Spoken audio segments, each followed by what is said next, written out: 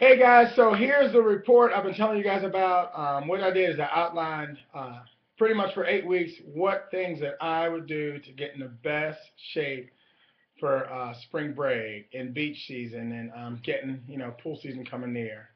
This is going to tell you what to eat, what to drink, what pills to take. One that's just going to be a great fat metabolizer, which is going to be good, but one also is going to be a fat burner.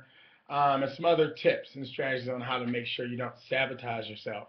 Um, so check it out.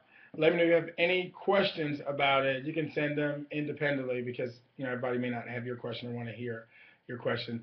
Also, March 15th, we're going to have a week after March 15th where we're taking pictures. You're going to be, from the picture you've taken this month of January until, that week after March 15th, we're going to take some pictures. And the contest, the 10 best transformations will win a prize.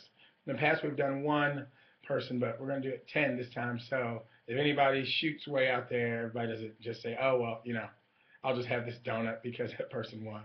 All right, guys, I'll talk to you soon. Take care.